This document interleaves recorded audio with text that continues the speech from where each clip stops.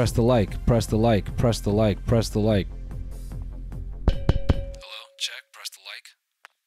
Press the like to act. You have to press the like to activate my microphone.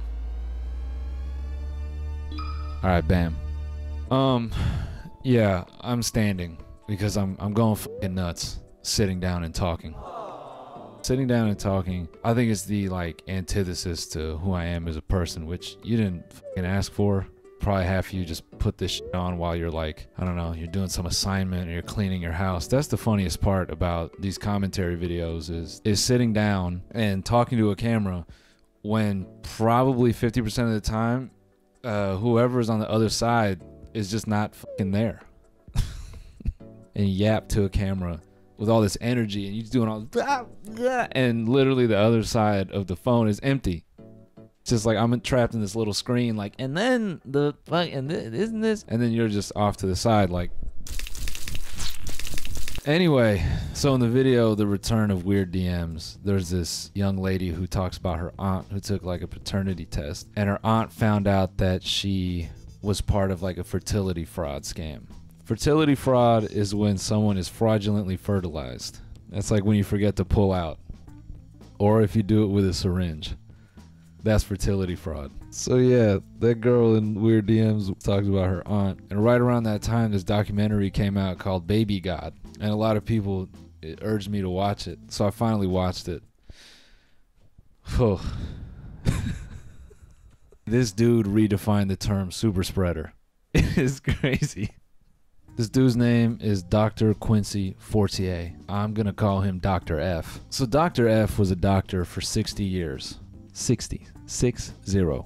Okay? He had a dynasty of fertility fraud cases. And I don't even think a lot of them are accounted for. This all kind of kicked off recently. And this dude, he's got kids that were alive during like, I don't know.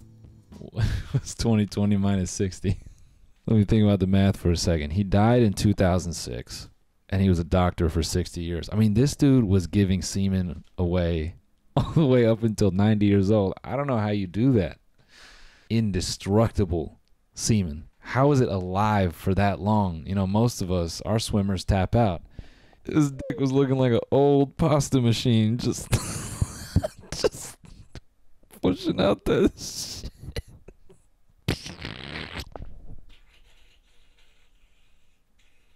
Don't worry, once we get it all out, it's gonna make a nice baby.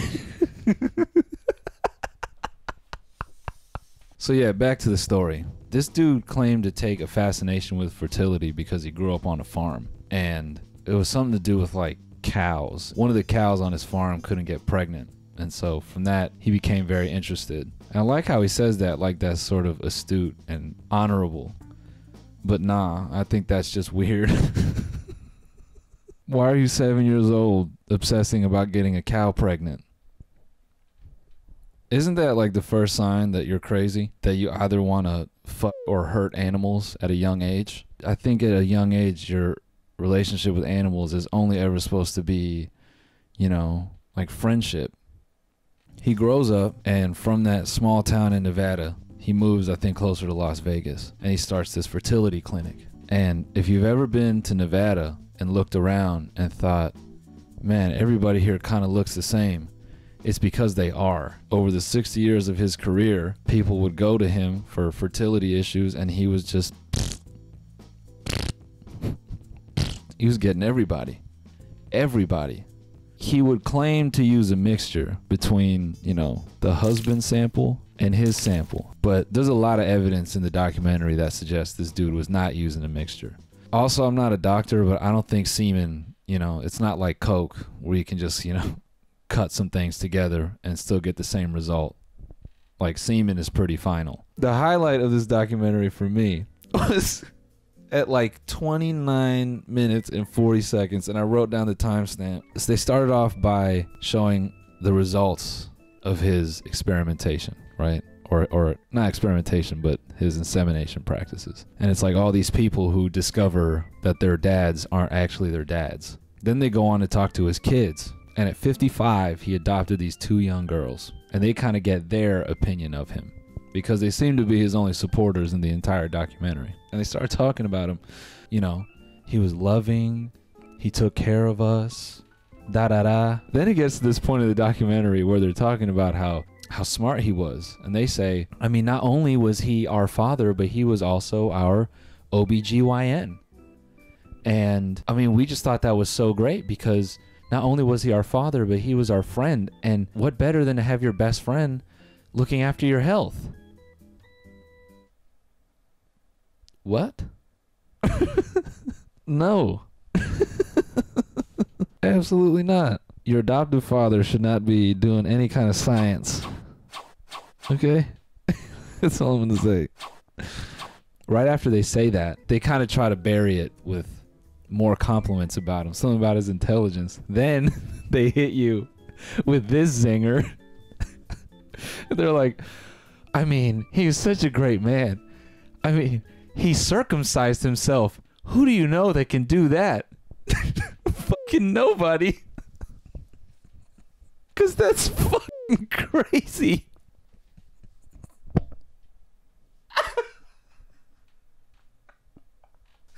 That's not something you brag about. You realize how out of your fucking mind you gotta be to pull the fuck.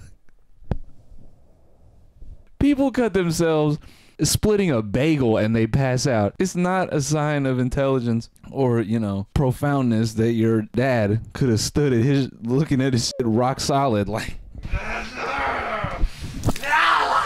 That's crazy.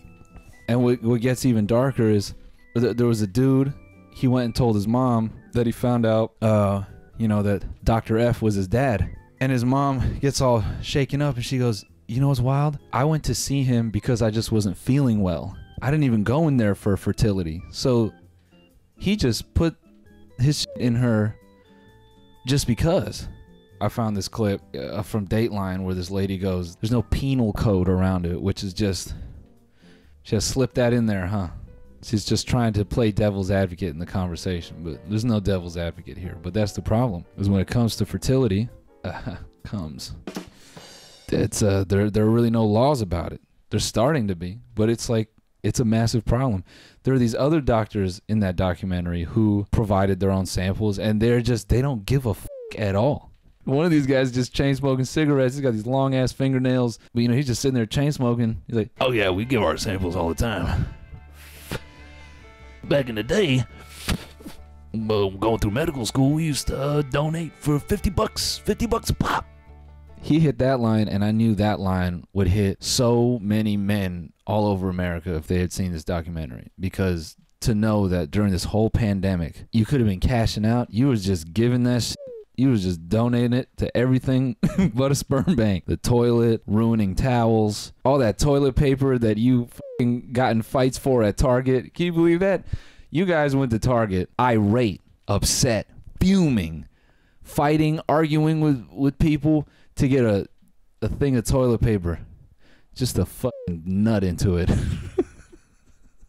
That's the other part to all this that sent my head in a spiral, because apparently, you know, semen is, that shit is hotter than GameStop. There's this article I'm looking at right here. It says the semen industry is a $5 billion industry. And I guess because of coronavirus, people aren't donating sperm as much, and sperm banks are running out. And actually for the last few years, there's been this weird, like, you know, resurgence in like what I only could describe as like the Ted Bundy gene. But it's like a weird kind of wholesome version of it. But basically it's these dudes, they're like these sperm donors, but they kind of make it like it's like they're influencers or something. Like they just donate it and they maintain relationships with all the people that they donate to. And when I mean relationships, I just mean sort of like, yeah, I'm you know, I'm technically your dad. He's not around constantly. I'm gonna sit down and play this fucking video. Look at this right here. Before we get into this video, I want to call out the most notable, or like the most popular at least, that I've seen. It's this dude. He calls himself the Sperminator. As of 5 months ago, this dude is up to 70 kids. If there was a leaderboard for inseminators, I mean, this dude is up there. And which maybe is a good thing, because maybe, you know, a guy like Dr. F shouldn't hold the record for most ovaries clapped. You know,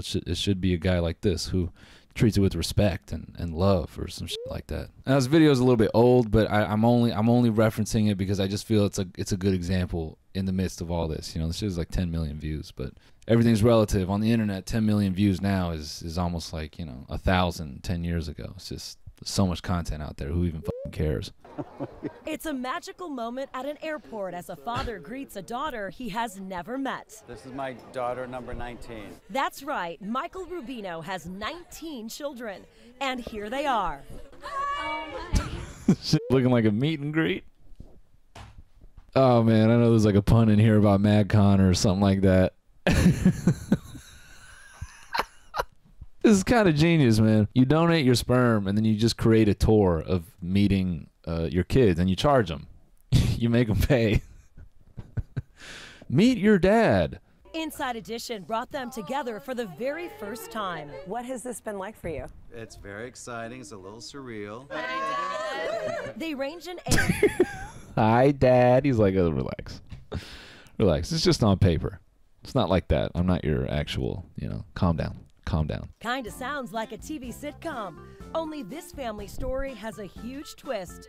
Michael Rubino isn't raising these 19 kids. He was the sperm donor for their moms. Did you ever imagine in your wildest... Talk about a full house. It feels like I need a bigger house. I mean, I'm not saying it's a bad thing. You know, this is cool. I like his approach. I like that he's open about it. You know, even the Sperminator dude, he runs like a Facebook group, and you could just hit him up. Yo, look. I'm sorry, just in the middle of all this, look at this right here. Look at this. The channel is called Loose Women. That is fucked up. The Sperminator on fathering tension. Look, this is not a crazy thing. Just dudes do this. The requirements are high to donate sperm. That's the only problem. So, you know, a lot of you, you know, doomer dwellers, you know, sleeping on your blow-up mattress. To donate sperm now is difficult. You have to like, have gone to college and be like 5'10" or some shit. I would draft all kinds of dudes that you could pick from. Maybe you want a short child. Maybe you want a man who's 5'8". You know, at least you have that option, right? The NBA and all these NBA franchises could be minting off this. Instead of denying one-off relationships, they should be doubling down. They should be monetizing these experiences. They should be creating fan experiences, you know? Could you imagine if every year if the Timberwolves gave out, you know, if you paid like a certain amount of money and you could potentially be one fan to get sperm donation from a top player off the Timberwolves. Clearly it's a need. Anyways, yeah. Go check out Baby God. It's a good watch. It'll mess you up. I promise you that. Let me know if you like this format. I liked it. I had way more fun. I don't like sitting down and talking. I like standing, you know, for whatever reason. All right. Thanks for watching, everybody. I'll see you on the next one. Goodbye. Press the like. Press the like. Press the like. Press the like. Hey, shit's play, man. I had to switch it up. Yeah, might lose a few, ask me if I give a fuck.